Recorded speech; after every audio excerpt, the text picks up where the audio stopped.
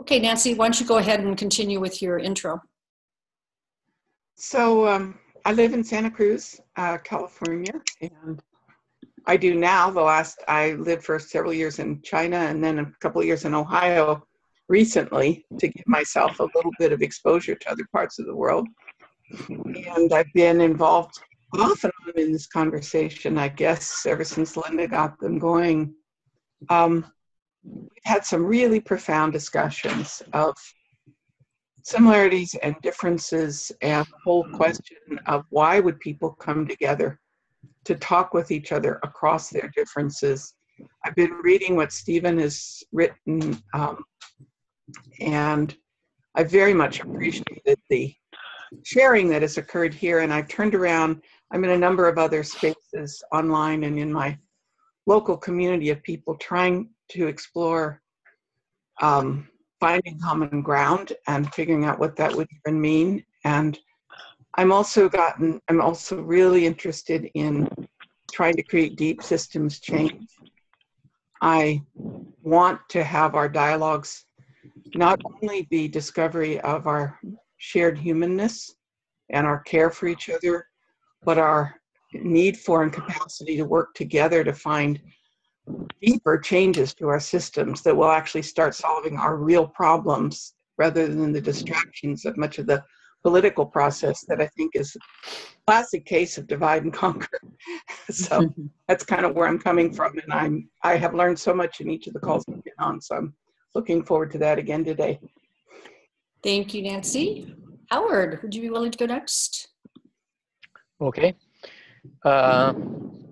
My background is just basically I was really interested in David Bohm's work, and I went to a few of his seminars way back in the late 80s and early 90s.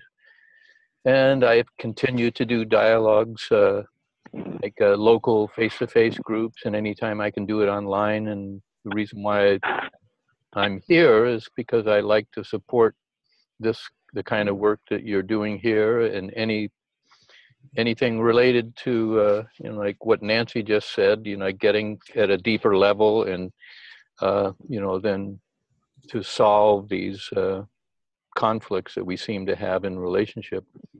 I live like Linda mentioned in Simi Valley. That's just in Ventura County, just north of Los Angeles. So that's roughly it. Thank you. Thank you, Howard. Let's see. Ken, would you be willing to go next? Hello, everybody. My name is Ken Homer. I live in Centerville, California. I'm on the NCDD list. I've been associated with NCDD since 2002, actually. I've been to several of their conferences, and very happy to see all the work that they've been doing and the way they've grown. Linda, I've been looking at your emails on that list for many years. Your friend and colleague, Glenna Gerard, also spent 10 years as one of the developers of the World Cafe Dialogue process. And my work these days focuses mainly in the business arena of how to get people to collaborate. And for some reason, when you put up that you're doing collaborative conversations, people come to you and say, how do we heal these big divides? Even though that's not the focus of my work, it often comes up. So I'm always looking for new ways, techniques, theories, models, anything that's useful to help bring people together who are having a divide. Personally, I find the best way to do that is to build a relationship first and not attempt to tackle anything that's divisive, but rather get to see each other as human beings before we start to work on what divides us. I have to say that this last 24 hours since the firing of Comey is I'm just watching things spiral out on Twitter and through the mainstream media and thinking, wow, this is a really interesting time. And what can we as ordinary citizens do to try and bring a little sanity here? Because, without declaring any sort of partisan stance, I just have to say this kind of chaos is not what I expect from my country, from, the land that I grew up in and the narrative that I inherited. There's something else going on here that's really, really foreign to me. I'm pretty confused and looking for some ways to make sense out of that. So I'm open to any ideas, left, right, center, up, down, inside out, outs, whatever. Just, it's going nuts out there. You're in the right place. I think we're all feeling that. Thank you. Thank you. All right, Steve, do you want to introduce yourself? Steve Messenger.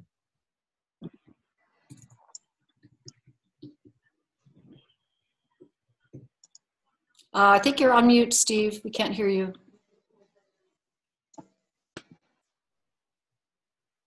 Still can't hear you.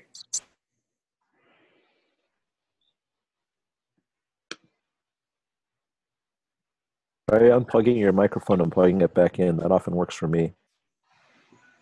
You're unmuted from our end, so it may be your end. Hear me now? Very light, but we can hear you. You're getting there. Well, I don't know how to make it. That's good. Just maybe increase the volume a little bit, if there's any way. President Trump has fired FBI Director James Comey over his handling of the investigation. Whoa. Just channel your true anger, Stephen, and speak up. We can hear you then. Yeah. So I have a volume here for the microphone, but it's just increasing what I hear. It's not, I don't know if it's changing what you hear. I can hear you fine. I had to increase my volume. Can you all hear him? Yeah, it's super weak, but yeah. Yeah. Go ahead. You're good. You're on. All right, my background is engineering. I'm not in the profession like you folks are of dialoguing or communicating or anything. Basically, if anything, my education is critical thinking, for lack of a better word. My claim to fame is I'm one of the folks mentioned in the acknowledgments of the righteous mind. Second claim to fame is I know Scott Wagner. So that's what, those two things are what bring me here. Great. And I just wanted to mention to some of you that I may not have mentioned this before because you came on late. Steve has written an amazing piece. I'm only about halfway through it, Steve, but I really am enjoying it. And I know Nancy's been reading some of it. So I'm sure both Nancy and I may have some questions for you on it. It's very well researched, Okay. anyway, and I'm sure Steve would be willing to share it, but I'll leave that to him later.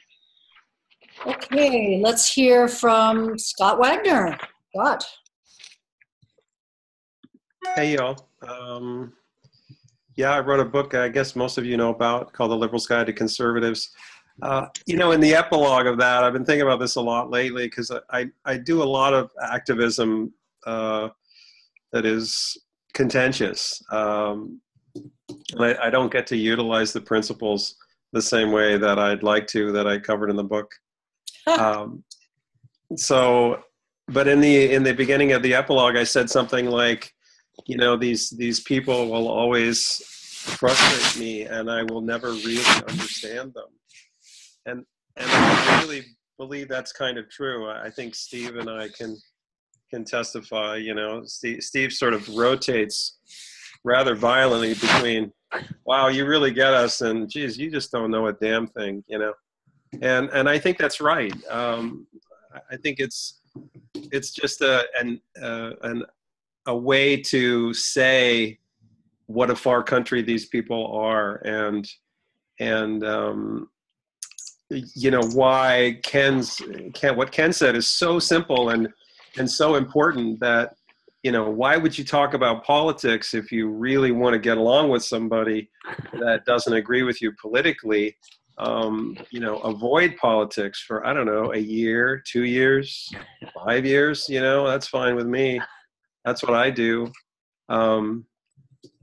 You know, that because the relationship is so important. And why is the relationship important? Well, it's important because when you say things, now they mean something else, because that's the way life works. When you say something, but the person knows you, you get lots of benefit of doubt and that kind of thing. So I feel like, Ken, when you said that, you know, I think the book is like 300 pages long, and I feel like I kind of said over and over again for 80 pages, you know, what you said. Get to know these people. Come on, you know. Figure all that other stuff out later, because it just kind of comes out in the wash, a lot of it. And what doesn't, yeah, then you can have interesting and clear communication without a whole lot of strange, random acrimony coming in. So, Yeah. Anyway, that's me right now. Thanks, Scott. We'll come back to that, I'm sure. That's a great theme. Dennis, would you like to introduce yourself?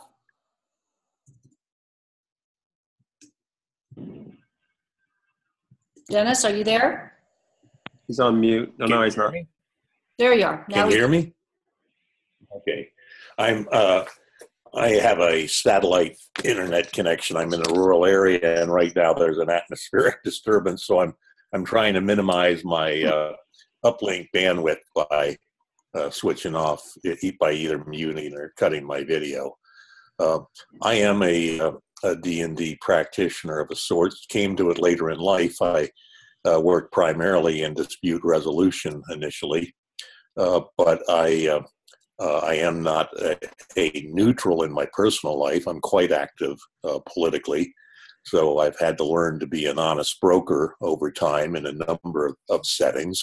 I think I've done a pretty good job of that, at least up to now, at least up to the feeling like I'm now part of the resistance. So that's been a shift for me.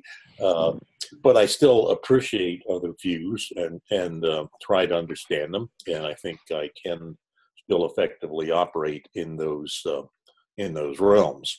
At the same time, I'm giving a lot more additional thought to how to accommodate activism and those roles at the same time. And you probably know this name. I live about 50 miles from him. Occasionally we get together for lunch, and that's Parker Palmer. And he often reminds me of the tensions in the community of, say, abolitionists and the people who were involved in the run-up to the Civil War. What a challenge it was for some of them, especially pacifists among that movement. And he said there's a lot of tensions there, and one of the chief tasks of citizenship is resolving those tensions. So that's something I continue to do, and that's why I tune into this lovely event. Wow. Thank you, Linda, for bringing us together. Always a pleasure. Always a pleasure to hear what people are doing out there. Jerry, I'm sorry. Would you like to introduce yourself? Sure. My name is Jerry Talley. I am an organizational development consultant. I've been practicing here in Silicon Valley, California for about 40 years. For-profit, public sector, not-for-profit, everything but retail. Somehow Walmart thinks they can do without me. But I recently attended for the first time a local political meeting. It was organized under the Resist movement. And I sat and watched 80 people in Sunnyvale, which was a pretty big turnout given that we only invited about 4 square blocks, basically recreate the dysfunctionality that I see in Congress. Everybody stood up and got a chance to bang the drum that they had with them. And at the end of the meeting, I don't think anybody understood anybody any better.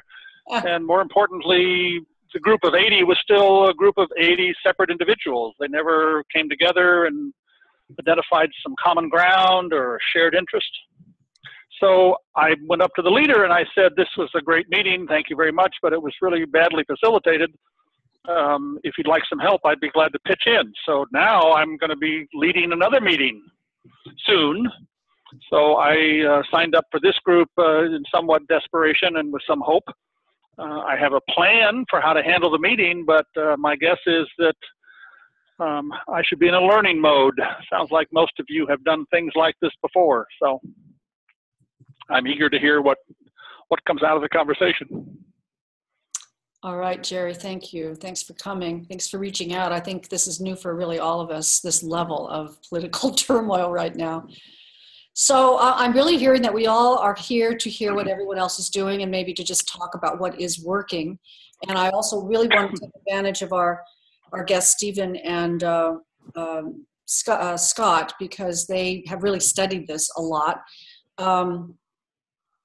I guess the one question that's on my mind in particular, maybe it's just a place to start, and I'm totally eager for any of you to jump in with other questions as we get going with our dialogue. And, you know, let's remember to go one person at a time. I think we will. I'm actually finding in a virtual environment, we do all speak one at a time, so it's really nice. And when we're not talking, other than myself. If you'd be so kind as to put yourself on mute, that way we'll know who's talking because they won't be on mute other than myself, so that I can kind of direct traffic.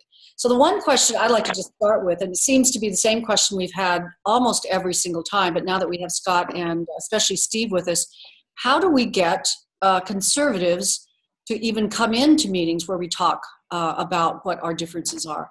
I just got done with a community forum. I called it the Two-Back Community Forum in my little village community. We had about 15, sometimes we had as many as 20 people, but everybody was fairly much left of middle. We had one man that was more conservative, and of course dialogue will always drill down to where the conflicts are, and so we noticed that we started to very quickly bump up against some of those edges, even though he wouldn't have labeled himself a conservative, but he did have a more conservative perspective. But we really tried to bring more conservative people into our forum, and we just couldn't seem to attract them. So that's a question I have. Why would conservatives want to join a dialogue about political differences? How do we get them there? We got you, Steve. Rosa, did you want to say something?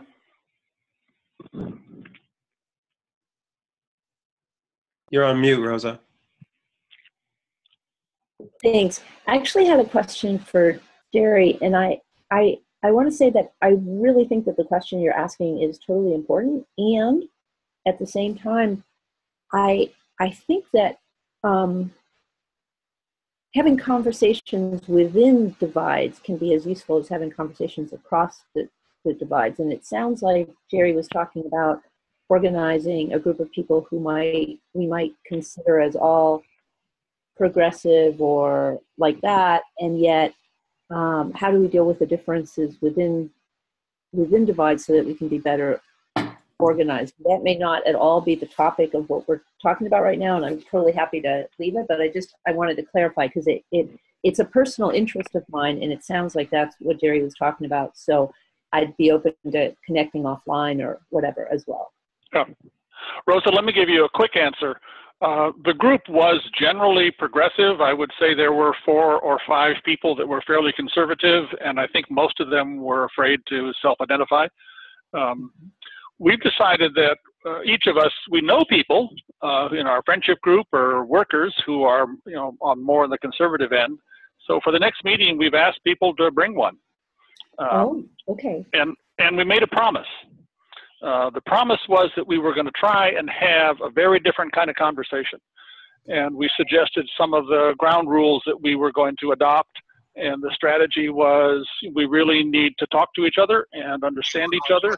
And that's what we were going to offer.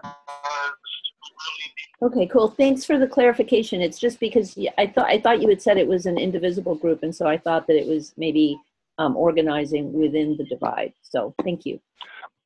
Well, no, we had several people who were Trump supporters for Bernie. Republicans for Bernie, rather. So we have some. But yes, this area is mostly fairly progressive. Right. And I guess I just want to say that even when we're working with progressive people, a lot of differences come up, such as, for instance, Bernie and Hillary and like that. So Actually, one of the things that came out of the group, I've now attended 2, and it came out in both groups, after we kind of went through the standard run of Trump bashing, people started to say, the real problem is that our democratic institutions are broken, and we need to start rebuilding them at the grassroots and try and model for people in Congress how democracy actually works. So that's kind of what we've been offering to people, is a chance to get back to what democracy once was, which was a more open and creative exploration of diversity of opinion. It wasn't dividing the House and then seeing who's got the biggest crowd. Yeah, I can certainly say that that's what we did in our community forum. We really dug down deeply into the institutional issues and structural issues of our current democracy. And our one conservative man felt that we were going too far out, that he wanted more of a step-by-step sort of change to things that were going on. So I'm noticing we have two other people. I just want to make sure you get your names out into the space first. Lisa, you've just joined us. And could you tell us a little bit about yourself? What draws you to the conversation? Well, I'm really, really fascinated with dialogue about very polarized subjects. In fact, we try to do a little bit at the conferences we do, and I always need to increase my skills. I'm finding it extremely challenging to talk to anyone in this atmosphere. You talk to people on the liberal side, and if you don't say what's politically correct, they come down on you. You talk to people on the conservative side, and if they just come down on you anyway. So how do you get that atmosphere of acceptance, even with the liberal people? I was in a dialogue about immigration a few weeks ago, and I tried to raise the devil's advocate point of view, and I got shot down in 2 seconds. So how do you create that openness to different ideas, even if they're going to cause a lot of cognitive dissonance and disagreement? That's the big challenge. Right, it always is. Yeah. I can try to address that. You got another person, right? We want to get let's get all people introduced. Someone came on with a 775 number. Can you tell us your name and where you're from and what draws you to the group?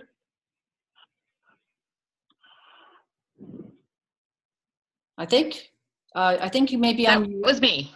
Oh, that was you. Okay, so you're on two places. All right, I think we're all here. Go ahead, Scott.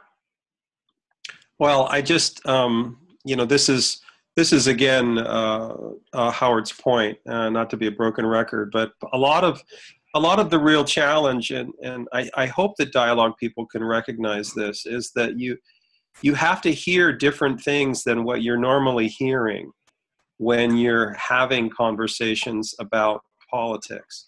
And in order to do that, you have to be able to take a whole lot of biases off the table that you normally are coming to that conversation with. We all of us that are ideological, we have these shorthand ways of speaking to our own crowds especially.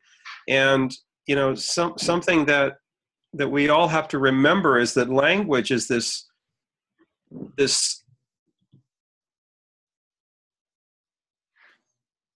you don't get to say freedom and think that people know what you mean. The reason why is because when you say the word freedom, there is a collection of probably hundreds of different things in your subconscious mind that make up, the building blocks of your notion of freedom. So then somebody else says almost anything that isn't in your own little group that has, built a very, very similar set of images around the notion of freedom. And they say one little thing that is antithetical against just one piece of those hundreds of things that make up your freedom, and off you go. No, you have to address that right now, because that has nothing to do with freedom. And here's why. And off you go in this miasma of stupidity where people are just kind of talking and talking and talking and not meaning anything. Literally, we don't mean anything to these other people when we speak to them. And so, that to me, Lisa, is an important answer to what you're saying, is that dialogue, and this isn't dialogue professionals per se, this is human beings. We often think that we can just, because we know a language, that we get to converse with people. And it's just simply not true. In order to converse with people, we have to pull aside this cobweb of literally dozens and dozens of popular biases that place us in this prison, this self-enclosed prison. And I'm only aware of the biases now because I've been dealing with it for 6 or 7 years, but gosh, I don't get out of it. I have the same problem. I don't get to talk to people about politics just walking up to them and do that. I don't. So this is the dialogue professional idea that we're just going to get together in a room, and these people with no understanding of what I just talked about and absolutely no appreciation for anything like that are suddenly going to be able to talk policy. I mean, my God, to me, it's just a dumb idea. It's always going to be dumb. It's never going to work. Yeah. So for me, what has to happen at the beginning, and this is why I've done the work I've done, you know, you got to talk a little bit about these very powerful personality differences. You know, there's 5 that we know of. I think there's 6 or 7, but whatever. Yeah, you got to talk about biases. You have to get people inspired to understand, wow, I am warping my own reality the same way that these other people are. And I can see that they're warping theirs, but I have no idea how I'm warping mine because I'm the cameraman. You know, I'm moving around and looking, and the camera doesn't get to look at me. I'm all screwed up. And that's so hard. It's really, really difficult. So in a way, that part of this whole business is kind of psychotherapy, you know, in that sense. And then there's other pieces of the overall approach too. But that basic idea that, you know, you don't know what you're doing. You have no idea how hard this is because you're not respecting the ground rules, and you haven't been inspired to get humble about this process in an adequate way. Yeah, that's great. Ken, I see you've got your hand up. Thank you, Scott. It's really refreshing to hear you speak. I really appreciate it. I'm a coach and a facilitator. And in my coaching training almost 20 years ago, one of the things that I learned is I can't solve my clients' problems for them. What I can do is look to see what types of challenges they're having that are getting in the way of their own handling of their problems, and then identify what competencies can I build that will help them to handle their issues themselves, because I can't be there to work with them all the time. So when I listen to a conversation like this, and I hear people say, how do we get those people over there to listen to us? I think there's a competence that is missing here, which is first, how do we listen to them? How do we hear what's really important to them? And I'm thinking back, going back close to 30 years now, there's the Public Conversations Project, which is now something like Inspiring Partners. They did this work with pro-life and pro-choice people.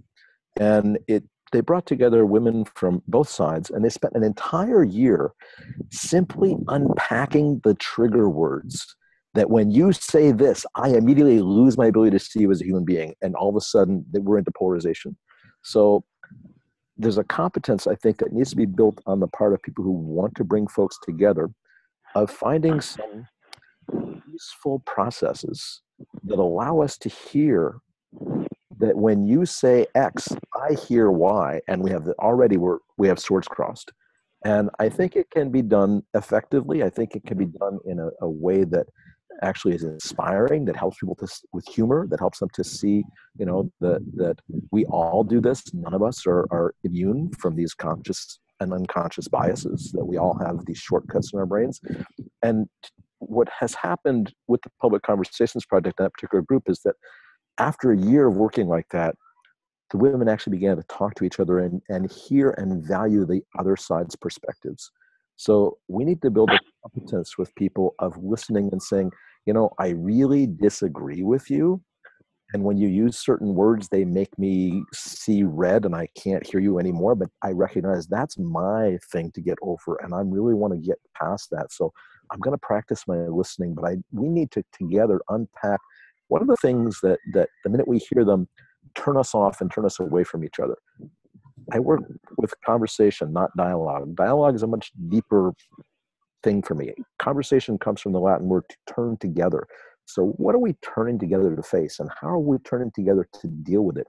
And what are the ways that we can not come head on at what divides us, but come in the side door of how can we be more generous listeners to each other? How can we understand that your perspective is different than mine, and I don't have to adopt it as my own, nor do I have to feel threatened by it, that you're trying to convince me and talk me out of my position, but that we can coexist in a larger setting that says, even though we share these different perspectives, they can be generative of new ideas instead of clinging to old ideologies that have to assert dominance over one another.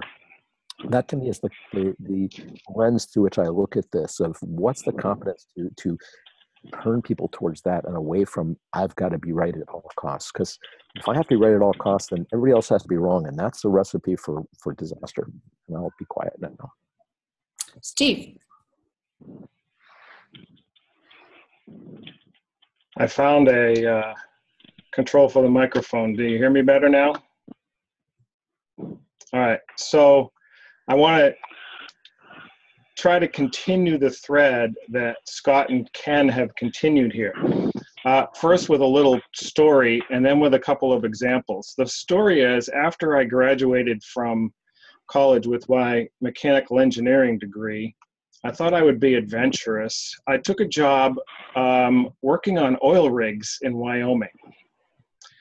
And so one of the days on the rig, one of the guys there, just a young kid, the roughneck, the guys who are actually working the pipe into and out of the hole that they're drilling, he shows up looking like he got beat up. And just without even thinking, I just look at him and I go, "What happened to you?" And this was like a 22-year-old, but he said something that I thought displayed a maturity beyond his years. At least now, I think, looking back at it. Back then, I just thought it was a good line. But he said, "I was talking when I should have been listening." And I think that's sort of a continuation of the thread that I'm hearing both from Scott and Ken. I think we have this urge to put our own ideas out there rather than try to hear the idea from the other person. Another one of the classes I had in college was this is where I call my critical thinking class. It was actually in the business school. But one of the very first things that the professor told us in one of the very first lectures was, when someone else is talking, try to put yourself in their head. And don't listen for the purpose of coming up with arguments to refute them, but instead listen for the purpose of trying to, if you had to, repeat what they were saying in a way they would agree with. And that just kind of stuck with me. So let's take that idea, and now I want to transfer to what I see us talking about here. Everyone, I just pulled a couple books off my shelf. Everyone familiar with this book? Mm-hmm. Okay. And here's another one along the same lines. Quiet by Susan Cain. It is called The Power of Introverts in a World That Can't Stop Talking.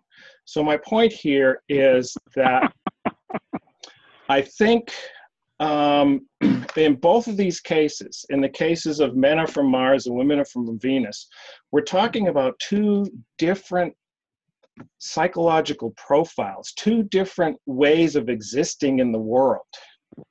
And the same is true, I believe, with introverts and extroverts. These are different types of people.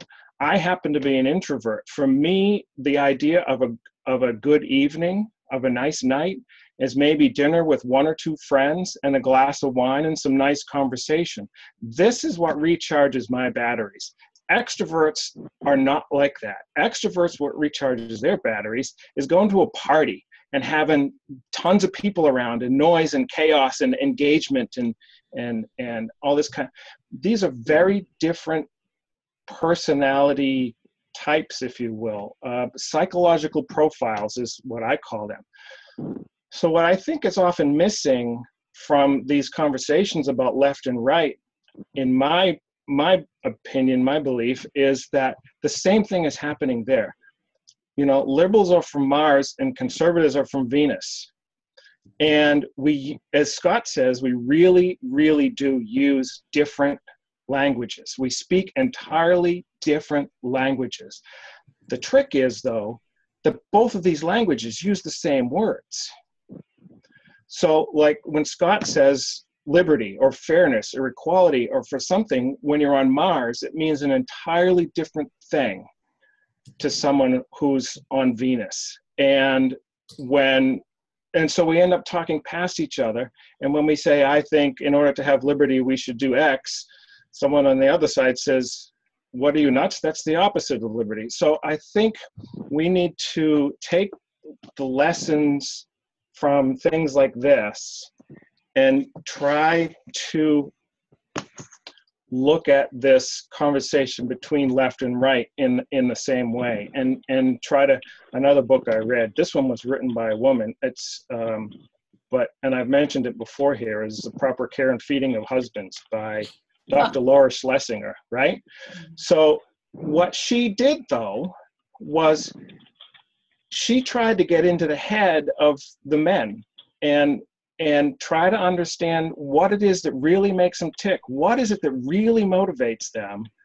And translate that so that the woman can see and understand what this thing is that she's connected with, and how to deal with it. And I think what I'm shooting for here is more of that kind of realization. First of all, the first thing we have to do is realize and understand that liberals are from Mars and conservatives are from Venus, okay? We don't even know that at this point in our conversation. So when we have these town hall meetings, we think we're all from the same planet, and we're not, so that when someone else from a different planet says something we don't understand, our only possible way to conceive of it is to think they must be crazy. So I think this is a first step that we need to get past. Nancy, you had your hand up a while back. Do you still want to say something? And I'll get to you in just a minute, Lisa. You're on mute, Nancy. I have a quick question. How do you interpret that? How do you interpret that when liberals themselves are having a discussion and they even have different viewpoints and they're saying, oh, well, that's not politically correct. I mean, conservatives, the same thing. How do you have that conversation when liberals and conservatives themselves are having trouble trying to get past their own different biases? Well, I think this goes back to what Rosa was bringing up. I mean, even in my little community forum group, we were mainly liberals. It took us a long, long time. We met for 12 weeks, and we did get to some pretty deep places. But, you know, in general, it takes forever, even for a couple in a relationship, to truly get to know the other. And as much as we ever try, we never completely understand the other. So it's, you know, it's all relative. But I think the thing that we're saying is it takes a lot of patience, and it takes a lot of capacity for listening rather than to constantly be putting our views out, for sure. And there are tricks you could use, like Scott mentions in his book, of using the improv comedy technique of whenever someone else says something, you say yes, and you never say no. Never respond with no or but. You say yes and. Build on the conversation and keep increasing the knowledge, if you will, rather than trying to rebut. Yes, I would say you're right. Nancy, did you have something you wanted to say?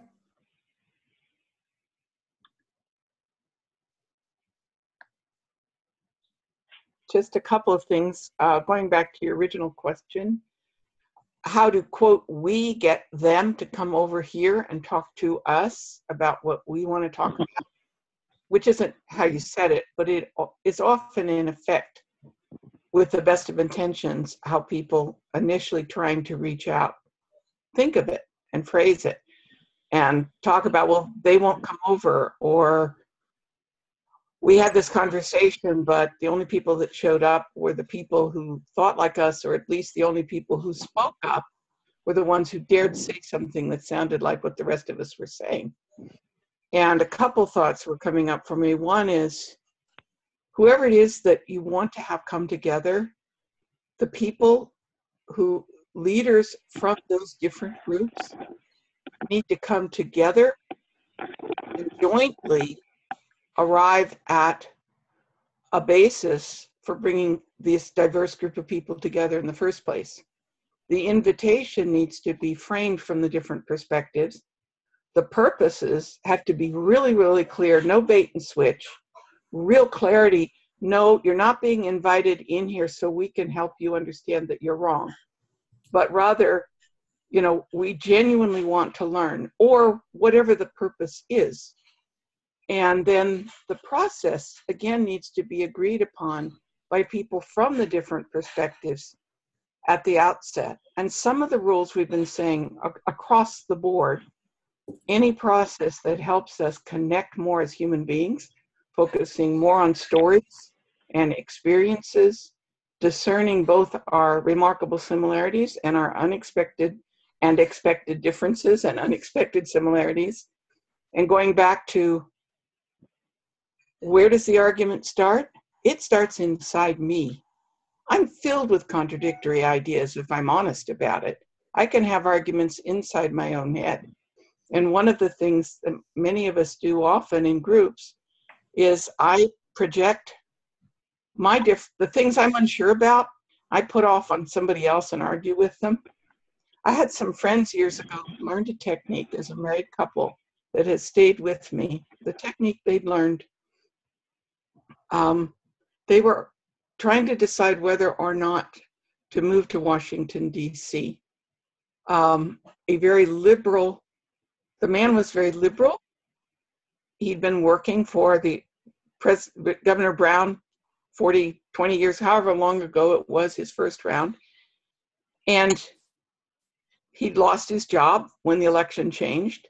And a conservative congressman invited him to come to Washington and be his lead staff because he was sufficiently open. So they're debating whether or not to go to Washington, leave their family, etc. And so first he's really pushing about what a great career opportunity is. There's nothing left for him in California anyhow. And she's talking about family and friends and community and home. And then all of a sudden, at a certain moment, they simply switched. She started arguing for why they should go to Washington, and he started arguing for why they should stay in California. It was a technique, but it was really powerful. So those, I think the last point I want to make, I mentioned it earlier, but I want to come back to it, is I feel like an awful lot of the focus on the invitation to create an identity for ourselves and buy into an identity as to who we are, coming down to red or blue, who I voted for in a secret ballot, by the way, in the last election.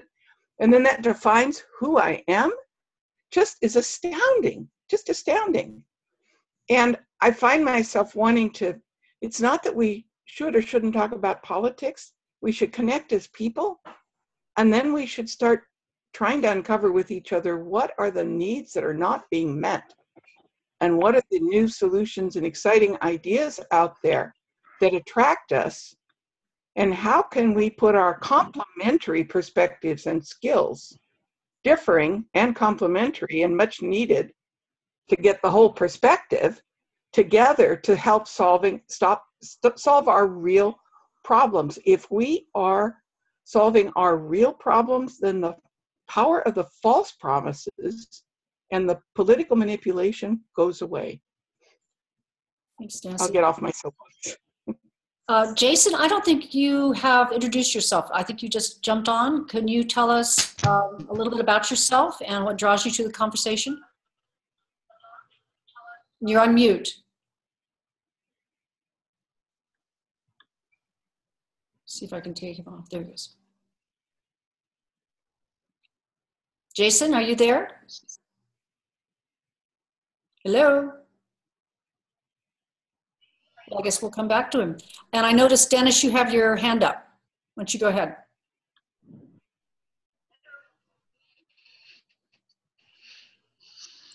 And you are on mute.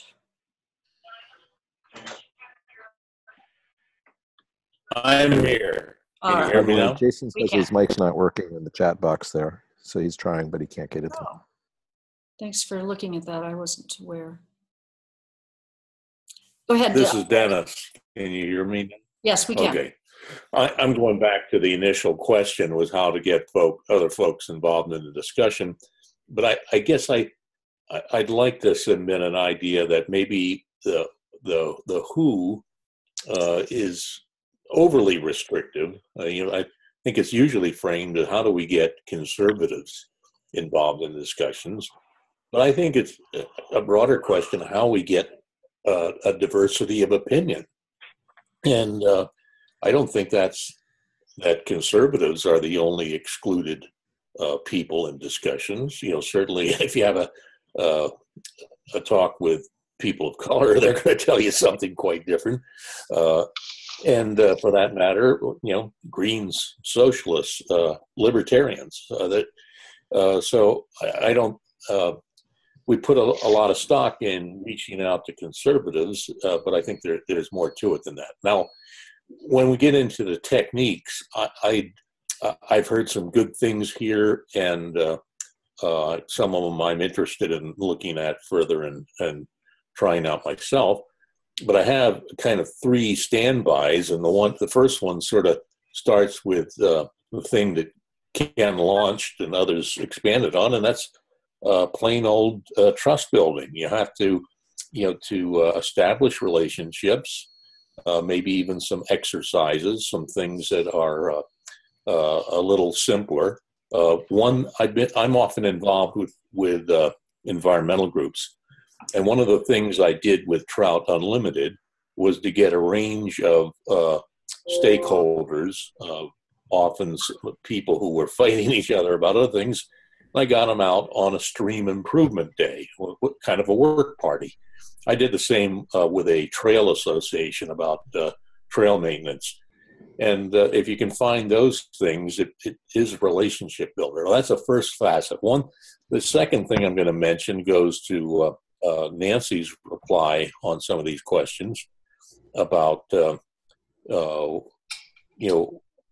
having them talk about what you want to talk about. I guess I stand on its head and ask those others that I'm trying to get involved what they want to talk about and how. But it's to understand their framings in advance. And with conservatives, we're going to use that kind of description or handle. I've had no trouble attracting conservatives to discussions on, say, Second Amendment rights, on a variety of land use issues, conservation issues.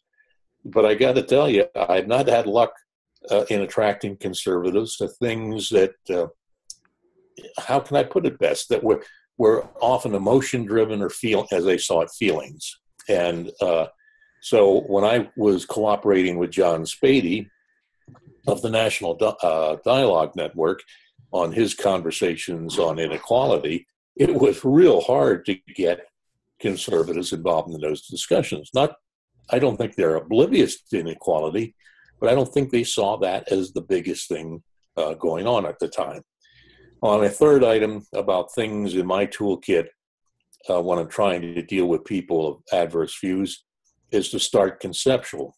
I find if you start on the problem itself, the bone of contention, it's often real hard to get on a good footing. On the other hand, if you develop some hypotheticals or some generalities that are a bit more detached from the conflict zone, you can get them exploring their values and their concerns and finding some common ground. So just in short, that's my thumbnail. I won't go on more because a lot of people covered the things I might have said otherwise. So thanks for that. Sure. I'm done. Rosa?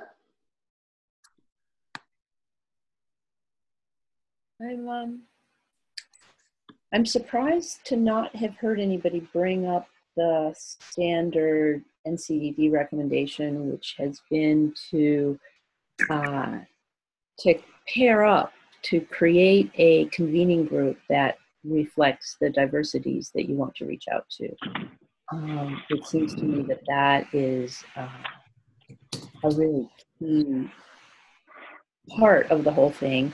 I really appreciated what you said, Dennis, in terms of the importance of choosing issues that the people that we want to attract want to talk about instead of trying to get people to come to our issues. I also really appreciate the value of trust building. And I agree that this is a process that often takes time. At the same time, my experience is that it doesn't have to take as much time as we usually think we do, depending on the kind of structure that we set up for the process. I am very interested in learning other approaches, but I'm not here because I don't have anything that works. I actually came back from teaching a workshop in Maine recently and was very moved because this is all people who are wanting to learn how to work with very challenging issues. But what we do so that they get some good practice is to choose large-scale social issues on which there is a lot of controversy, and then ensure that the small groups are ones where there is a really strong diversity of perspectives. So one of the practice groups was working on the issue of guns, and there was a very strong gun rights advocate, and there were some very strong gun control advocates, and they had a pretty transformative experience in that small group over their day long of practice. It was very, very moving to everybody in the group and also to the rest of us in the workshop. So based on the work that I do, I think that we can do a lot to create, as facilitators, as conveners, we can do a lot to create environments where each person feels heard. Mm-hmm. And where people become curious and less defensive. And people were talking about language before, and I think that's so important. One of the key questions in the work that I do is just really gently, not in a confrontational way, but just really gently asking a person, what do you mean when you say X? Because we really do need to unpack all of that. And I guess I know a lot of people have some issues about the work that we do because we're not having people talk directly to each other, but speak to the facilitator, et cetera. I really consider it training wheels for dialogue because that's only the format for the initial part of it. And once a lot of the differences have gotten on the table, then people are able to speak directly to each other in a much more relaxed way. So just to put that out there. Yes, Lisa. I have to go in a few minutes. We have a meeting, but I want to thank everyone. And Ken, I might want to get in touch with you later to flesh out some of your ideas. I have to put together a couple of workshops for the summer to talk about methods and talking about polarities. So I'm going to reach out to some of you for some help with that. But thank you so much. I'll be listening as I drive on mute. But thank you, everyone. I'd be happy to talk to you, Lisa, anytime. Thanks, Jill. Okay, thanks. My contact information. You can get me through this chat. Think my email's on here. Okay. Okay, thanks. Great. And Thanks. I've hidden myself simply because I'm snacking. I don't want to be rude and eat in front of people. Oh, don't worry about it. Don't worry about it. Well, you brought up a lot of things, Rosa, that seem very obvious. And one of my frustrations in holding space for this group is that we don't have a sustained membership, which means it's been very difficult to build the trust so that we can go deep. And I even found that with the group that I started in Tubac in my community. So one thing that I'm beginning to get is that I'd really like to convene a group such as we have here, but gain people's more commitment to it so that we can keep showing up and we can keep going into particular issues. In some ways, I'd actually like to take an issue, perhaps even tonight, if people are willing, and see if we couldn't make some progress. I know on one of our meetings where Scott and Steve were on, we took empathy. But after that particular session, I thought to myself, that was such a conceptual issue, and I'm wondering if we could maybe make some progress on a current issue that perhaps is difficult to talk about, and yet, we could start to chip away at the edges of it. Nancy, and then I'll get to you, Steve. Just quickly, first, two people, Rosa and Dennis, both heard the opposite of what I thought I was saying. What I thought I was saying is that the leadership hosting any event should be made up of leadership from the various groups or different groups you're trying to attract. And then together, they should be framing the issues, invitation, etc. So I just want to be clear that that is what I was saying. Secondly, if it's appropriate, I put out a number of ideas very emphatically, but I'm actually just testing them out. And I'd love to get people's feedback as to this notion of shifting into deeper problem solving and so forth as a way to go. Does that make sense? I'd like responses to that if that doesn't distract us too much from what you'd want to say anyhow. And lastly, I'd love to hear from Mino. Thanks. I just noticed in the chat window that Jason can talk now.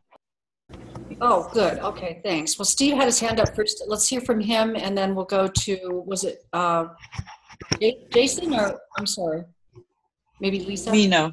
Mino, I'm sorry. Let's hear from Steve and then Mino. Something Rosa said, I don't know exactly what it was, gave me an idea, and it is this: if a person fancies themselves a facilitator of dialogue between opposing sides, between Mars and Venus, I think it behooves that facilitator to understand both languages, to take it upon themselves to learn both languages. Let me give you an example. One of the first, again, I keep going back to these little formative moments in my life that I happen to remember, but very early in my career, I attended a meeting that was run by the manager of the group. And what he wanted to do in this meeting was solicit inputs. And I didn't know it at the time, but he used a classic sort of brainstorming technique where anytime someone presented an idea, he would try to repeat the idea back to them in the way that they, again, I'm saying something I said before, but repeat the idea back to them in the way that they agreed with, and then they would write it down on the board so we would have all these ideas listed. Now, in the types of conversations you're apparently trying to have between people from Mars and Venus, that's difficult if you only know one of the languages. You're going to have a very hard time teasing out from what the person said and repeating to them in your words what they meant. I think the responsibility is on the facilitator of an effort like that to learn both languages, so that, for example, if a conservative is there and starts saying words that just don't resonate with the liberals who are there, the person needs to be able to hear through to the meaning underneath the words and be able to state it in a way that the liberals there will understand, to sort of be the translator between the two sides, so that you can sort of achieve more of this equilibrium and reduce the amount of talking past each other. So may I respond to that, Linda? Yeah, please. I agree with you completely, Stephen. I'm actually a bilingual translator from Spanish to English, and I really understand the value of speaking both languages. And I understand that you're also using the word language metaphorically here, not that we don't all speak English, but that there's different concepts and vocabularies that different political parties use.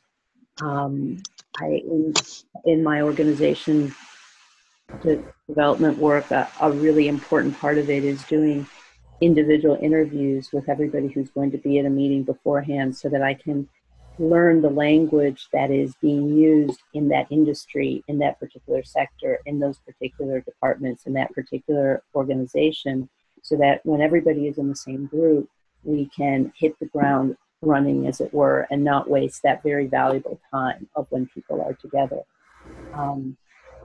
I was referring to, when I said, what do you mean when you say X? I was referring more to the sense that when there's people in a group who have very different meanings for the same word, sometimes it's helpful for me to translate it, and sometimes it's helpful for me to invite the person themselves to say more about what it is that they mean. So just to clarify that point, but I completely agree with what you said. So I see Jason has his hand up.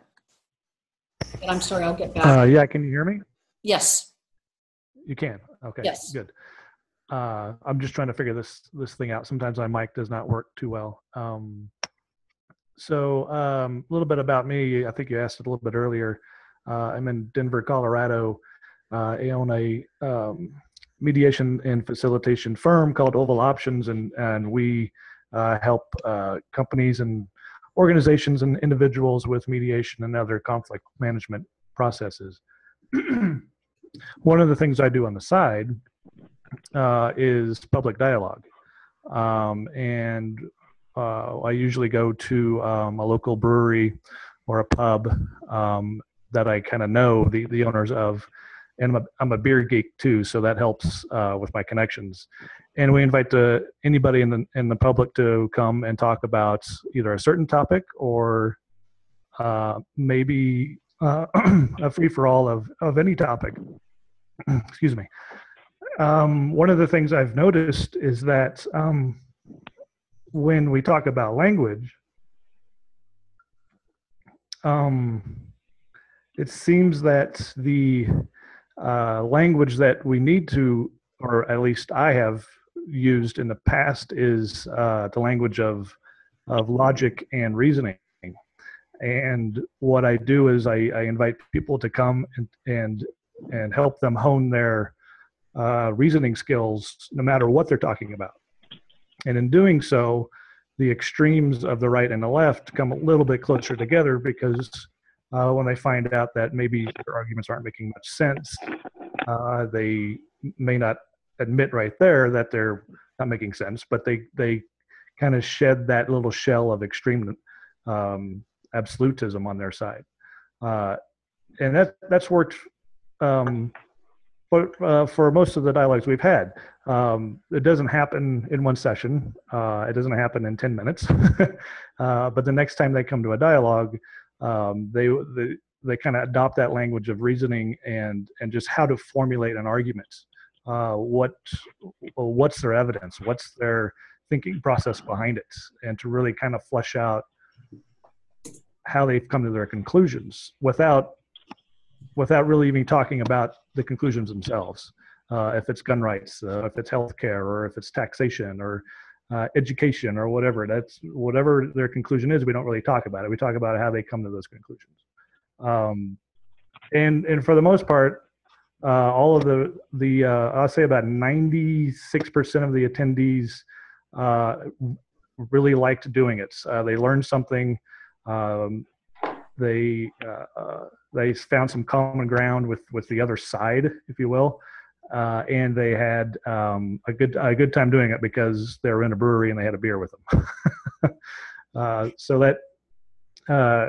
that's kind of what I've done on the side. I've done some other dialogues in other countries, especially India, and it's a little different there,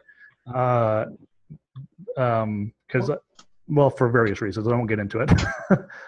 But in the States, or at least in Denver, having a little chat at a brew pub when I facilitate it and I keep things civil and make sure everyone's talking, people are at least open to it. And I think that's the important part, is to get them open and get them kind of on the same language of kind of reasoning and argument. Thanks, Jason, for sharing that. That's a wonderful dialogic technique as well, is to explore the underlying thinking. I'd like to say some other things about that, but I've noticed, Mina, you've had your hand up for some time. Why don't you go ahead? Yeah, and I want to add to what Jason is saying of logic and reasoning. So I'm just going to share a few approaches we have used, or I have used. So in the Middle East conflict situation, what we did is we created two narratives, and these narratives were put side by side, the Jewish narrative and the Palestinian narrative. And then we wanted people to see how the same situation, the same facts could be interpreted differently. So that was sort of the logical side. But we also then moved deep into emotions and would ask people things like, what are you most afraid of? What are you most angry about?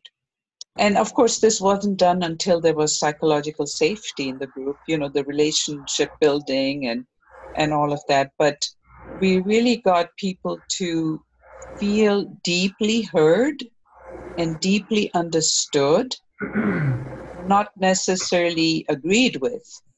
And that's what created those powerful transformative moments where, people from the other sides could actually go and express empathy for the fears or the angers or the resentments of the other. So I think that level of emotional disclosure leads to deeper understanding, which then allows people to go further. The second point I want to make is with the Interfaith Women's Initiative that I'm running here, what we have done is exactly what I think Nancy was saying, is action projects. So for example, we are all going together visiting detainees in the jails in New Jersey. These are people that are being rounded up right now and are held with really horrible conditions and have no family, nobody to speak to. So we are providing visitations through a group called First Friends of New York, New Jersey. And we're doing that together. And what that opens us up to is the abundance that, we have so much to be grateful for. We have so much in common. We have so much to give rather than take away from each other. So we are, by doing these action projects for the oppressed, we are finding that we are bonding in such deep ways that we actually are able then to come back to the difficult issues, whether it's terrorism or Islamophobia or whatever, and talk about them because we have, zoomed out a bit, I think, from our minuscule views of ourselves and our place on the planet, and we just build larger perspectives. So those are the two sort of examples I wanted to share.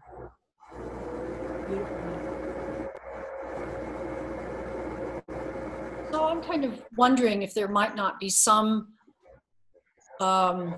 example of some issue we might try to take on in this group, something that we could perhaps just play with. I don't know if anybody has a policy type thing? Pardon? Like a policy type thing, something specific like immigration or man-made climate change or something? Is that what you mean? Yeah, I mean, obviously climate change is so huge, so maybe something that's, really up, like this firing of Comey. We probably all have very different perspectives about what's happening right now. That would even be something that I'm sure I'm sure that there's a lot of diversity even here that we could talk about. One really good exercise, I'm going to run with your Comey thing. Okay.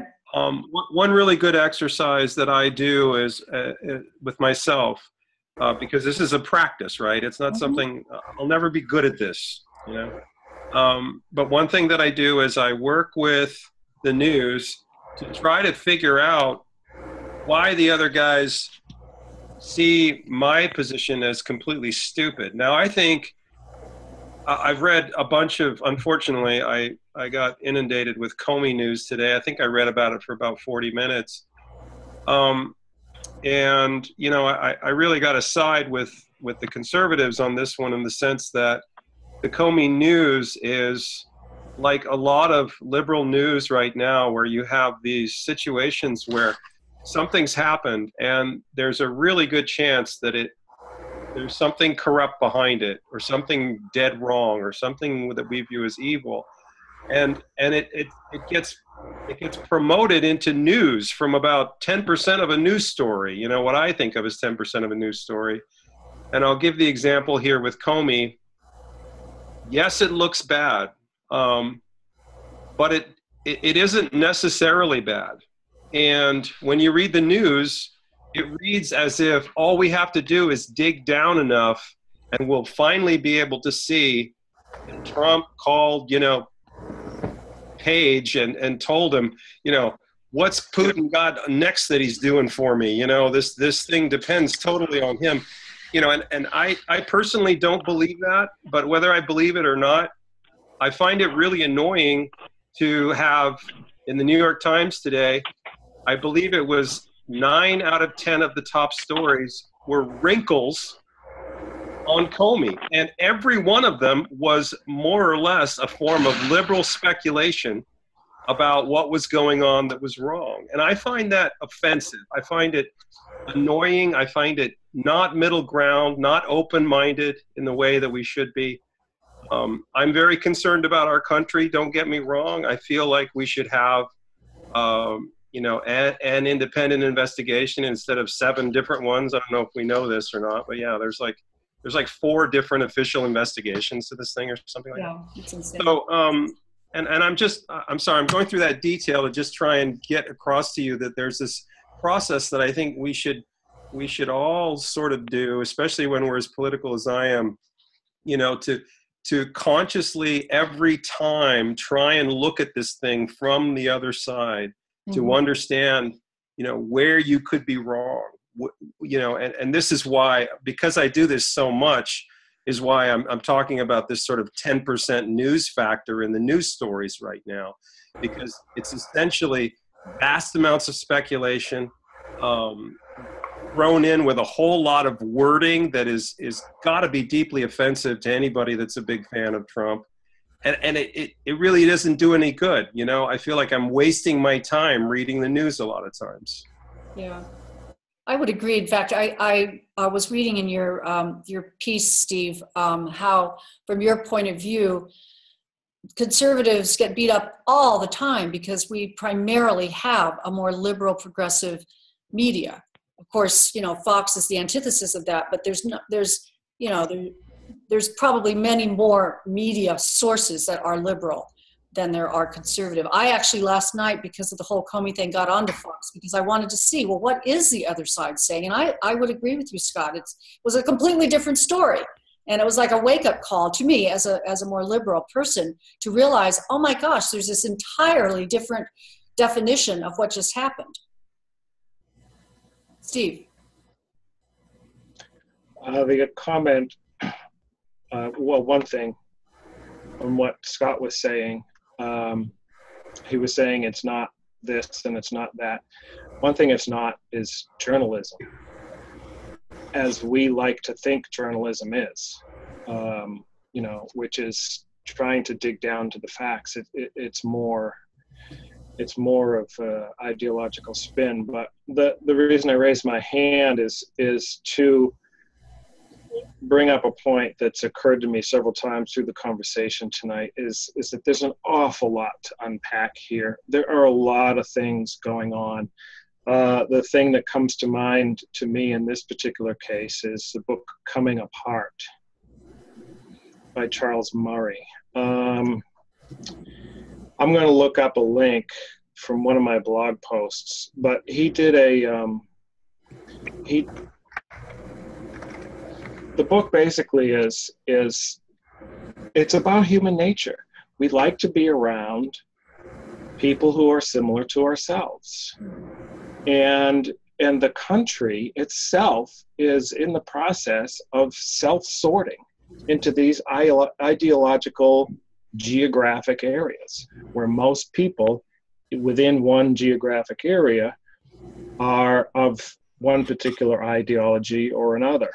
And when that happens, the thinking within that bubble becomes sort of an intellectual incest. It becomes a closed epistemic system that answers all of its own questions, and there's nobody in there to challenge it and say, well, time out just a minute here, there might be another way to see that. And that's one of the things that we're losing. And so getting back to this idea of coming apart and these ideological bubbles, so there was an article, it was actually on PBS. I'll put the links in the whiteboard once I find them. But he said, if he starts off with a question, of if you want your children to grow up clueless about mainstream America, what zip code do you want to live in? And he does surveys. He does these sort of like pop culture surveys about that are based geographically about what the culture is like in this part of the country or that part of the country. And what he finds is that the highest concentrations of people who are clueless about what he calls mainstream white America are the ones who live in what he calls the super zips, which are essentially, there's a map where it looks like a picture of the United States at night with lit up areas where these super zips are. And this is based on his research, Charles Murray's research in his book. Now, in this blog post that I did, I took that map, and then immediately underneath it, I put a map of the recent election results. They're essentially the same map. The places that are lit up as being clueless about mainstream America are the same ones that voted Hillary. Now, the point there is that these are also the same ones from which the industries of entertainment and media and education are owned and operated. And so that, to me, is an explanation for the observation that you made about what I wrote, about how the culture is essentially very left-leaning, and most of the jokes, most of the commentary, just like what Scott said, it's all basically Republican bashing or conservative bashing. So if you want to bring more people into discussions like this, you might entice them with somehow giving them the feeling that they will be heard. Because as a conservative, I can tell you, based on watching television on any night, on any channel, or reading almost any newspaper, I know that I am not heard. The understanding of who and what I really am at my core just doesn't exist out there in the world. And so if you want me to come to more of these meetings, not me in particular and this meeting in particular, but if you want to facilitate groups to get more conservatives in attendance, you might do like that roughneck at the on the oil rig did, and do more listening than talking, and try to do it in a way that the conservatives feel actually truly heard at a deep level. And then I bet they will come back and invite friends. Let me just real quickly say a couple things. I just put down in the, I don't know what you call it, but I put down a list of things to the various challenges that are involved with attracting conservatives to dialogue and keeping them there. Mm-hmm. I put that here in the website. I don't know what it's the what you call that, and then after that, there's just a few points of that, and then after that are about a half dozen points that are techniques around that those challenges, and those will probably give you a few things to think about. I should have finished my thought on Comey also. I mean, just in the spirit of what you were saying, Linda, says picking a specific piece. My viewpoint is that my personal viewpoint is that that we should just relax, kind of as liberals, in the spirit of what to draw some influence from what Steve just said, that we're not ever paying attention to them. Mm-hmm. This investigation is going to take a long time, potentially years. I objectively, I don't really know whether Trump was involved in trying to lasso Russia and get it involved, but I'm willing to wait until this long-ass thing is done, and I don't think we're going to find out a whole lot in advance of that. And I don't think it's appropriate to spend a whole lot of time or energy on it. I find it offensive. I think there's a lot of other things to worry about. A lot of liberals can disagree with me, and that's fine. But one of the reasons why I try to give the other side the benefit of the doubt in situations like that is because I'm bad at giving them the benefit of the doubt, and it's relatively easy to do it this time. Mm-hmm. So. Yeah, thanks for sharing that. Dennis, I'm seeing you have your hand up. I got to run. Bye, everybody. It's been really good. Sorry I can't stay longer. But thank you. It's been a pleasure to meet you all. Great. Thank you, Dennis. Yes, well, I think there's a couple of things that are that I'm picking up from this conversation is we really don't have containers where we can talk about current events like this that are safe, where people can feel heard. And because we don't, then we keep being influenced by very ideologically oriented media. And that gets us all angry, keeps our fear level up, keeps our trust down. And it's then when we do confront the other out there, it's almost like we don't know what to say or how to do it.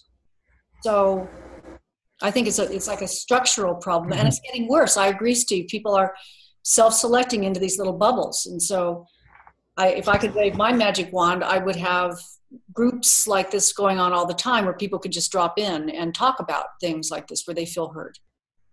Rosa, did you have something? Yeah, I guess I heard something in addition to that, in what Stephen said. I mean, there's all the thing about people self-selecting, and I heard the importance of people feeling heard. And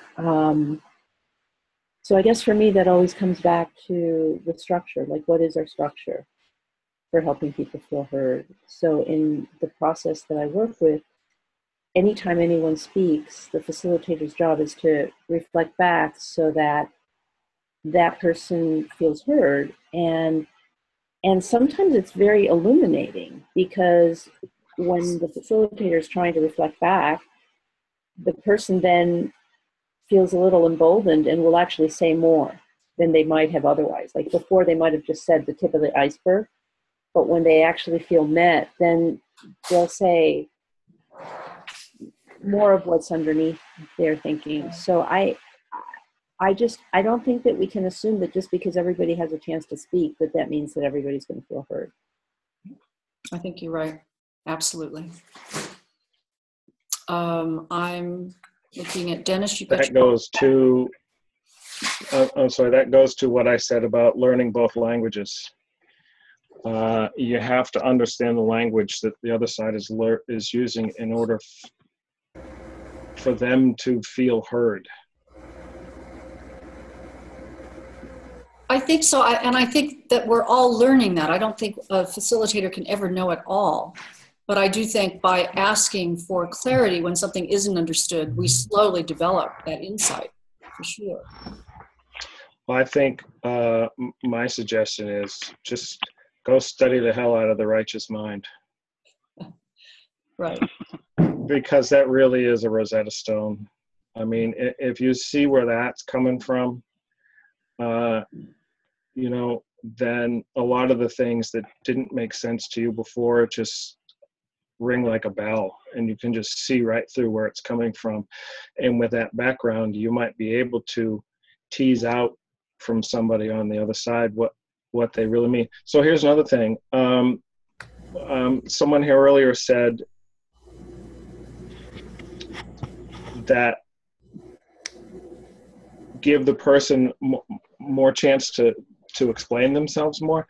Part of the problem I see is that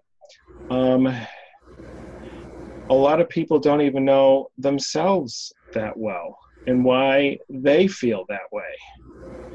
I think, when I say study the hell out of the righteous mind, I mean both sides need to do that, because people have these moral intuitions, right? These gut feelings about things, and they try to articulate them, but they really don't have a deep understanding of even where those things are coming from. It's like moral dumbfounding is what it's called. I know it's wrong, but I just don't know why, right? And so I think a lot of people themselves don't even know why they think something is right or wrong and have a hard time even articulating it. And I think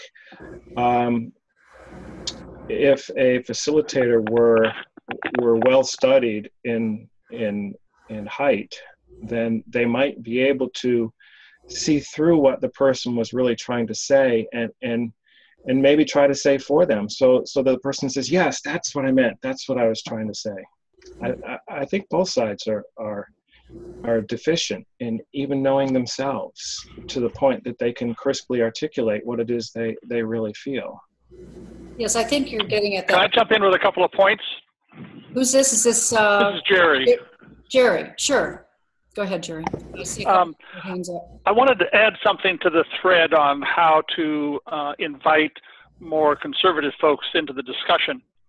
And I think there's a common assumption, it's even echoed in some of our comments, that we need to get the other side in the room. And my experience is that most of the social issues we face now, it's not a choice between side A and side B. It's not social order or personal freedom. It's always how do we do both? It's how do we embrace the tension between those two? So I don't want conservatives in the room because I just want the other side represented. I want the other half in the room. My liberal perspective is probably just half of the real challenge. And I really need to have a dialogue with someone who says, you know, gee, that personal freedom thing is really nice, but we need social order. We need structure and laws and regulations because we need to do both. I want compassionate, social safety networks, but we also have to have a fiscally viable structure. So we need to do both. And I think that's a different invitation than just asking someone to explain themselves or share their feelings. It's an invitation that says, you know, tell me about the other part, the other half of the concern that I have, because I may not see it. The second point I wanted to mention was that several times people have referenced the value of having people share the feeling behind the position. In the couple of groups we've had, we've also gone one notch further, which is to ask, tell us about the personal event behind the feeling. Something happened to you or someone you know or someone you love that makes that particular issue so pungent. And usually we want to do that in a small group, 2, maybe 3 people. But it creates more of a sense of shared data and more sort of understanding of where the emotion is and why the position is voiced with such strength. So, yes, a couple of comments. Yeah, I hear that. I think we're getting at some of the same things in terms of what is the thinking behind a position, as well as what are the stories that perhaps helped the thinking come to be. And that gets back, Stephen, to what hate stresses, which is we usually have a strong feeling before we have put it into rational words. So if we just stick with the words only, we can't get as deep as we can if we start with the emotion and what might have caused the emotion. So I think we're saying some of the same things. Jason, I'm seeing your hand up. Oh, yeah. So I'm going to draw on my 2 classes in undergraduate work in psychology. That was 20 years ago. And I've tried to combine that with my master's in conflict resolution and all the stuff I've done. And kind of what I've found out is that people, for the most part, would rather win an argument than actually be correct. Or be objectively right. And I think that's when it comes down to politics or even any type of social interest, I think it comes down to a belief system, much like a religion. And once you question a religion, you're questioning someone's personal identity and their self-worth. And if you don't listen to them, or if they feel like they're not being heard, that just emboldens that belief. And then they want to win the argument. And to hell with being right. It's one of those things where I see, especially on the social media stuff, where arguments are just, they're going from, they may mention a topic or a maybe substance, and then it just it just dwindles quickly into you're wrong and I'm right. It's a zero-sum game. If you're wrong, I must be right. And then that just kind of emboldens their belief and makes them feel that they've done something worthwhile, and just continues their belief system. So I don't know if that's right. No, you're hitting on a lot of basic reasons why people find it very hard to communicate. Yeah, and it's very difficult to change people's minds, even if you wanted to. I'm not religious at all, and I think that's probably where my influence to believing everything is a belief comes from. But I keep going back to the reasoning and argument language, is that you can have a position all you want, or a stance on a substance or a topic all you want. If you want to convince me of it, or if you want me to listen to you, it better be a good argument. I mean, at least have some reasonings behind it. If not, then as a facilitator, I'll let them go and try to dig it out. But as a person, whatever side whether you're Michael Moore or Donald Trump, if you don't have any reasonings behind it, I'm not going to listen to you. And that's why in the dialogues that I do, I kind of tell people that. I'm like, okay, give me your best argument, because if you want people to listen to you and to actually take you seriously, it has to be it has at least structurally sound argument to have it, to have people at least listen to you. Because if you don't have that, then it's just banter, and it's just throwing beliefs against the wall and see which one sticks. Right. I mean, I used to teach 4.5-day retreats to teach people how to dialogue, and it really does take about that much time before people understand how to actually have a dialogue where people can get somewhere. So that's part of the problem, is that none of us really are sharing a common set of guidelines, and certainly in a call like this, we're not trying to develop. Yeah, and I think that kind of plugs into maybe the world of the internet, and maybe not, because politics in the 1820s was horrible too. But in that do people actually have a self-identity? What do they self-identify with? Is it their family anymore? Is it their jobs? Is it politics? Do they get a lot more energy and excitement out of arguing? Some people live for it, and some people thrive on that, winning the argument rather than understanding the issues. Right. And I try to watch the presidential debates, and I lose about two big old things of hair off my head because I'm pulling. I was like, you guys aren't even talking about the issues. You're just trying to win the debate, and right. It's very evident nowadays, I think. So. Our political process is very debate oriented. Does not model listening. You're absolutely right, Jason. Steve, I noticed you had your hand up. Yeah. So another thing that I want to mention about, there's an awful lot to unpack here. I think one of the things that I would like to remind us of is that what we're talking about right now, whether it's Comey or whether it's climate change or gun control or anything, it's a snapshot in time. It's like taking a picture. It's like taking a still picture of a 4-hour-long concert or something, and trying to convey the whole concert in this one still photograph. I think a lot of what we're seeing is the culmination of decades of a trend that's led us up to this point. I want to read a paragraph of a transcript from Jonathan Haidt recently on the Charlie Rose show. He said Mark Lila had a piece in the New York Times right after the election on the problem of identity politics and how this may have alienated a lot of people and contributed to Trump's victory. And then the response from many academics was ferocious. One of his colleagues at Columbia within a few days had some essay basically linking him to the Ku Klux Klan. But here is the point.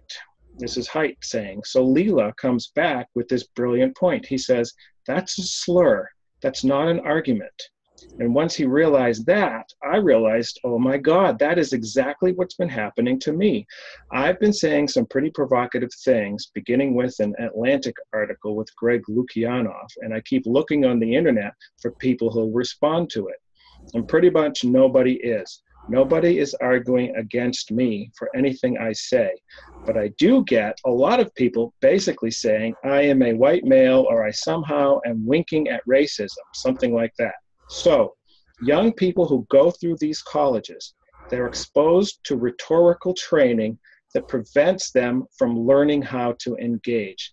They are trained carefully in how to basically discredit your opponent. Slur. They learn to slur. They do not learn to argue. And so my point is that if we're going to have, first of all, in real time, facilitate a discussion, we probably need to put some ground rules right up the front that says, 1, we're going to take turns. 2, we're not going to interrupt each other. And maybe trace or maybe just lay out some basic rules of how to make an argument and what qualifies as evidence. The deeper answer is to start that training very early in the school curriculum. This to me is where I think the problem really starts. Haidt had an article that said the Yale problem starts in high school. I disagree. I think it starts in kindergarten. I think the entire K-12 and K-16 and beyond, K-12 and beyond, is very much leans toward this type of argumentation that Haidt is talking about, and has kind of lost the basic art of how to construct an argument, how to have an argument, what counts as evidence, and how to put together and how to do reason, like has been mentioned here earlier. I think so. What we're talking about now is the culmination of decades of this happening. And so now we have people thinking that a slur is actually an argument. They don't even really realize what an argument really is. And so this is some of the unpacking we're faced with. I mean, it's nice to be able to try to facilitate conversations between people who might disagree, but man, you're fighting a real uphill battle with all of these sorts of decades of training, elephant training, to use Haidt's words, against it, that you have to try to pick apart in order to have one of these meaningful conversations. Yeah, thanks, Steve. What you say is right. I'd love to see a future session with us around the issue of what are the ground rules that are needed for a productive gathering. You alluded to some of them around sort of legitimate debate, but my guess is there's a lot more understandings we need just to get together. Right. It'd be interesting to see what each of us thinks are as essential ground rules. Right. Normally, every group I ever facilitate, if I'm doing a face-to-face group in some setting, that is the first thing that we would do. And of course, this got started as really just a space where we're sharing experiences. So there hasn't been any to do that. Let me second that desire. I think it's a good idea. I don't think it's an endless list. I think Rosa probably has, off the top of her head, a fairly decent list that she used successfully. You know, and we're talking around those things as well. So. Right. I mean, I wrote. Can I just? I know it's kind of late. I was hoping that Steve might be able to give us a 3 or 4 minute summary on. You know, he has a certain. You know, I look at things from a personality standpoint using the Big Five theory. Mm-hmm. Steve has a more sort of philosophical way of looking at the difference. I was hoping we could maybe get to that for just a few minutes. It doesn't take very long. Are you okay with that, Steve? Yeah, I'm okay with that. Is there? Well, I'm noticing I don't want to. Rosa has a hand up, and I'm also noticing we have 10 minutes. Oh, I'm sorry. I'm sorry. And Scott and I was unclear. You'd like Steve to do what exactly? To talk about? Well, Steve talks about the fundamental difference between people in his writings, between liberals and conservatives, in a certain way that I think is helpful. It's especially helpful to understand, you know, that a conservative would look at it that way. Right. it ties back to writings that he's been involved in for many years. Right. I think what we need to do is plan a session where we really take advantage of that, and perhaps yourself as well. I actually thought this was going to be a very small call with few people on it, and I had hoped that we could come up with maybe a strategy for doing that. So maybe offline, some of us can get together and maybe plan some future calls where we can take advantage of some of that material. Rosa, you had your hand up. Just briefly, I wanted to say, Stephen, I'm also a fan of this book.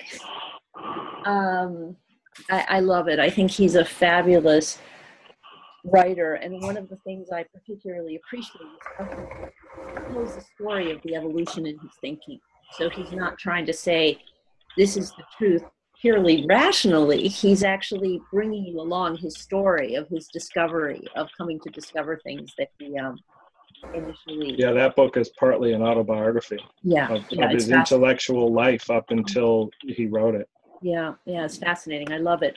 I also really, I resonated a lot with your saying that what we're living right now is the culmination of decades of things that have been happening. I really see the oldest law of politics as being divide and conquer. And so I actually think that a lot of this has been intentional. I mean, I'm not saying that there aren't differences, but I think that there are people who benefit from pouring gasoline on the flames. But that's just my own take on it. I do want to say something briefly about context, because somebody, I think it was Jason, was talking about how people don't listen online, and I don't even try to facilitate things that are not face-to-face. I do think it's possible, but people I know who do it, you have to really monitor who's going to be in the group and how many posts per day, because, some people can just will spend 10 hours posting and then they have 10 posts and it's like very hard to keep the participation in any kind of a balanced way in an online context, unless it's something like this where people are actually seeing each other face to face. And then I don't know who said this, but I just really want to acknowledge, I loved it. I made a note here, something about embracing the tension between the two and having the invitation not be like, we want some of those people to come over here, but like, we want the other half in the room. And I just thought that was beautiful. And also reminded me of a comment that had been said earlier about how it's not just two perspectives. There's actually multiple ones, even though there is also some degree of two camps. But if we look at it closely, there's more perspectives than that. And then I believe, Steve, you had written something in your guidelines about the importance of working on local issues. And I just really think that is so key, because if we're trying to debate, presidential candidates, I just feel like people project all of their hoped for wishes on each side. And whereas if we're working on what do we want the food system in our local community to look like, or something like that, I find that it's often much more possible to find common ground. I bet if you did that, you'd find a lot of conservatives looking a lot more liberal. Yeah. Because they'd be a lot more open to those more egalitarian sorts of things when it's focused on their own family or neighbors up and down the street. Just a little bit of feedback. Oh, I'm sorry. Just saying thank you, because it's been a really great conversation. So thanks, Rosa. I just wanted to give you a little feedback, Stephen, from your writing, and then we're going to have to close. My goodness, let's have one round where we can all kind of close out. But I thought a lot of what you were saying was really right on for some of the radical extremes of both sides. And I'd probably love to talk to you more about that, but it seemed like both sides are causing, the radical ends of both sides are what's really causing a lot of our discomfort in bringing issues up. That really a lot of, if we could just have the conversation, we'd probably find ourselves coming closer and closer into the middle. Yeah, absolutely. Yeah.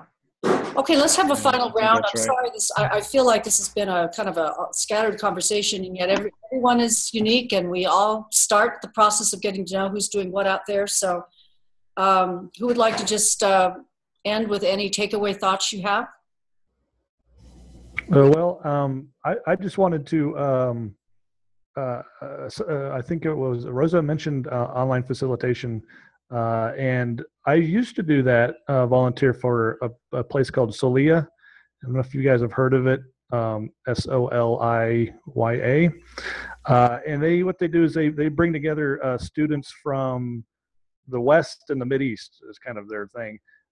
So Israelis and maybe some Saudis and Yemeni and Egyptian, and they get them together on a facilitation, kind of like this, where you have cameras and whatnot, and it's really interesting. I haven't done it in a while because I've been so busy. But if you guys are interested in looking that up, they take volunteers, and it's really interesting to talk about both sides of an intense situation in the Middle East. But anyway, that's what kind of sparked my thought on that. But yeah, so this is my first participation in one of these. I don't know how often you do it. I don't quite know how it works, but I like it. And I put my email down on my page, I guess you call it. So yeah, I'd look forward to more of these. Thanks. Okay, thank you so much, Jason. Who else would like to have their takeaways? I'll go next. This also was my first participation. Thank you very much for being allowed to sit in. I wanted to just, I wanted to encourage us to come back to the righteous mind. I agree that that's a very useful framework, and I think it's particularly useful in understanding some dilemmas, those cases where we're committed to two incompatible goals. And I think the righteous mind actually allows us to talk about dilemmas in a more intelligent way. It's not as if you get to pick one. The fact is they all have a complement. They all have one which pushes in the other direction, and the real challenge is how do we somehow bring them together? So I think that would even be a fruitful way to think about what kinds of guidelines or ground rules would we have to have for a group that comes from different kind of moral foundations, for them to have a productive discussion. Right. Yeah, I'm really beginning to, I think you're right on, Jerry. I'm really beginning to want to attract a more stable group of us who want to go deeper with real ground rules. So maybe I'll put that out next time, and maybe we'll see if we can find a group that wants to do that. Hey, Howard, how would you like to do a checkout? Okay, I don't know if I can say anything coherent shortly or something. Early on, Ken mentioned something about, or there was some conversation about getting to know each other before you go into anything. And Ken used the words human to human, and that's the wording I use. And I feel like I'm in agreement with this, like setting up some guidelines, more or less, some suggested guidelines, because that's my experience with BOEM dialogue, is where they invite everyone to hold loosely the beliefs and opinions, because, and what that relates to is this, okay, so Jerry mentioned bringing in both halves. See, to me, beneath the ideological differences is the actuality of our lives, of like what works and what doesn't. And to me, if we unpack, if we come together, and it's similar to like looking at like how you arrived at those views. What I do now that I didn't used to do is like, I'm more interested in what do you see rather than what do you believe. Are you interested in looking together at what's actually working in your lives and what's not working in your lives? And I feel like I can actually start with a brand new person and say, I want to talk to you human to human, because I care about you, and I'd like to, I wonder if you would like to look at this together with me. I know we both have our views, but would you actually like to look together and see how that works? And you describe to me what you see, and we look together, which brings in that issue of listening again. I feel like my experience suggests that this would be one of the guidelines too. Do we really listen to each other to hear where each person is coming from, what they're actually seeing? Can we see what they're seeing and feeling if we listen and get past maybe the different usage of language, but just really try to hear them? And again, that would be initial guideline. And I feel like most people, regardless of where their ideological views are, will respond to, I would like to look together with you as another caring human being. And so anyways, but that's just briefly what I would suggest. Thanks, Howard. Appreciate it. Just real quick, because I got to sign off in a second, but thank you, everybody. Everyone had such good splinters of thoughts, and I think it's especially exciting for me to see people, really clinging to righteous mind, which is a wonderful sort of guidepost. I think especially for liberals, it's really, really good that way. Conservatives take to it like water. It's like ducks to water, and I think we don't. And the process of just kind of wrestling around with some of the issues in there is really helpful. So anyway, thank you for your thoughts, everyone. Bye-bye now. Thanks for being on the call for us. We're with us. Steve, would you like to add any final thoughts? Well, I was waving to Scott just then, not raising my hand, but no, nothing comes to mind right now that I feel like I need to add on as a tagline at the end. I always enjoy these conversations, and I would love to participate in more of them. Okay, great. Wonderful. Mino, would you like to have any final thoughts or say any last? Yeah, thank you. I love the idea of talking about guidelines and rules, because I've written some dialogue guides for the different forums I work with, and I'd love to bring that. Great. And also, I really appreciate, the reasoning side, but I always look for how to create heartfelt connections. Right. And hopefully the guidelines can help, address that. Right. Yes. Thanks, Mino. Rosa, would you like to say anything as a checkout? Just thank you to everyone here. It's been a rich conversation, and I have appreciated the various contributions very much. Thanks so much. So has everyone other than myself checked out? I think they have. So I'd just like to thank everyone. I'm really just absolutely humbled by this process. Every single call has been so different. And of course we need guidelines. We need much, much, much more unpacking of this material. I think where I'm at is I'd like maybe to form another convening team, Rosa, just like what we did with our DD CAN, and see if we wanted to take this further, how to actually get a committed group going with real guidelines and a structure that would allow us to go deep. So I may be putting out to the various people who have been on these calls a request for some kind of convening team, maybe as a next step to do that. I appreciate everyone's input. It's been rich, as it always is. And if you'd like to jump on a convening team with me, please respond back. And with that, hopefully we will see you next month. Thank you. All right. Thank you, guys. Thanks. Bye.